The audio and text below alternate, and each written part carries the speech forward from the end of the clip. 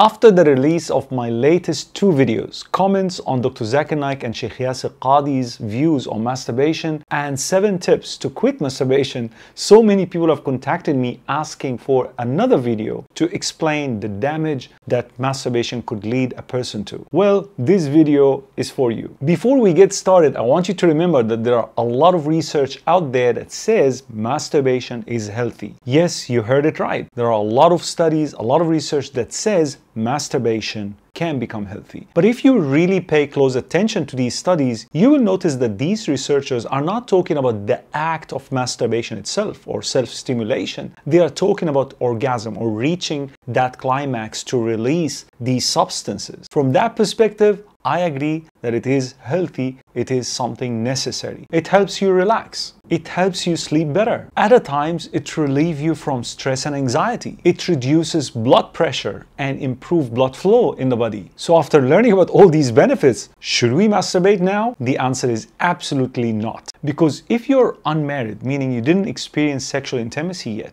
or you do not masturbate, your body will release these substances naturally through wet dreams, or as it's called, nocturnal emission. So why should you force it through masturbation? Umar ibn Khattab radiallahu anhu arda, when he saw one of the companions desiring to purchase a piece of meat, halal meat, he told him, "Awa kullama ishtahayta ishtarayt." Is it every time you desire something, you go for it, you purchase it? Similarly, you shouldn't just relieve yourself every time you get aroused sexually. Now, what are the harms or the damage that masturbation could lead a person to? Before getting into that, let me be very clear. As I said in the previous videos, masturbation definitely is better than zina. If you're caught in a situation where you are about to commit the act, then masturbation would be much better exit from this major sin. However, it's not okay if it's compulsive, addictive, and interfering in your day-to-day activities. It's not okay if it's affecting on your studies,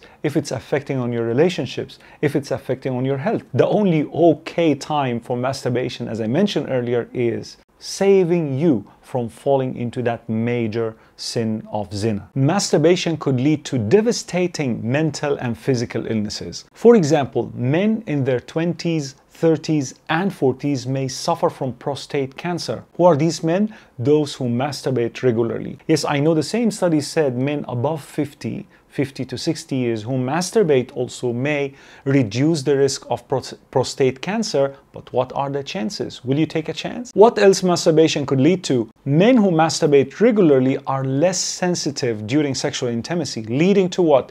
Difficulty in reaching climax or premature ejaculation. What else? Men who masturbate regularly may suffer from erectile dysfunction, inability to function sexually with a real-life partner. And those who are able to continue the sexual act, they may experience less firmness in their private part. Women too are not excluded from the harms of masturbation. They also experience what is known as situational anorgasmia, or difficulty to reach climax with real-life partners. There are also a lot of neurological changes that take place in one's brain as a result of masturbation, especially to pornography. And this is the reality. Most people masturbate to porn today. So what happens when they masturbate to porn? Overproduction of the pleasurable hormone known as dopamine in one's brain, leading to what? Reduction of the sensitivity in the dopamine receptors, which is the exact situation that cocaine addicts experience. And what does that lead to? Needing and wanting more.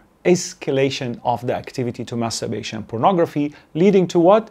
Lack of interest in real life partners. What else happens when you masturbate to porn regularly? The reduction of testosterone hormone, the hormone that regulates your sexual drive or libido. However, when you attain your sexual pleasure through screens like pornography and masturbation, testosterone level decreases.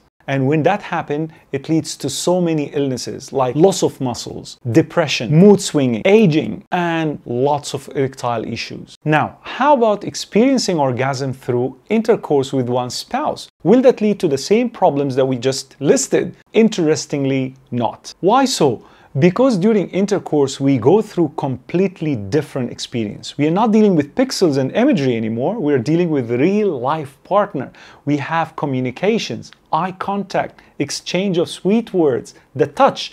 all these experiences are real, they're not fake anymore. And that leads to beneficial changes, hormonal changes in your brain, which leads to completely different results. So what is the solution, brother? You make it so difficult for us. Here are 3 possible solutions, inshallah. According to Dr. Sam Robbins, he said, reduce masturbation as much as you can. He's a non-Muslim.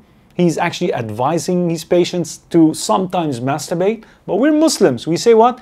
Quit once and for all and leave it only for your partners or when you are at the edge of committing zina. Number 2, quit pornography, cold turkey, once and for all. No negotiation about this point. It will increase your chances, if you're single, to experience pleasurable sexual intercourse with your, inshallah, future wife, or if you're married and addicted to pornography, it will also enhance your sexual skills, inshallah ta'ala, once you get rid of your addiction. Number 3, and most importantly, make sure to live a meaningful life, a life with a purpose. Be yourself in the sense that if you slip, if you relapse, if you are experiencing a serious problem when it comes to masturbation and pornography addiction, to seek help. Be yourself, be natural. The companions of the Prophet Muhammad ﷺ wouldn't find a problem in telling him and telling other people in the community about the problems that they are going through in order to find a solution. So don't be ashamed to reach out people of knowledge, people of experience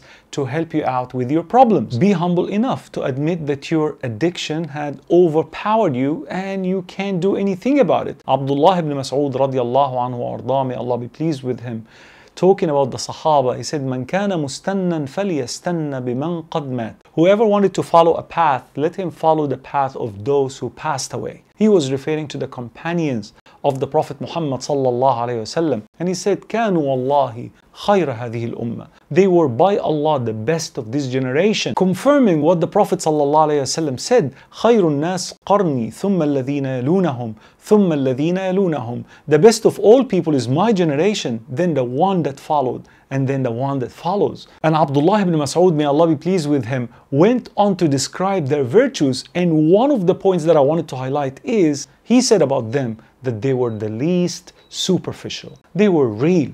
They were honest to themselves. So be honest with yourself and go and find the necessary solution to end this disease once and for all. May Allah protect us all. Inshallah ta'ala, if you found this video beneficial, inshallah share it with others. Jazakumullah khair. Assalamu alaikum wa rahmatullahi wa barakatuh.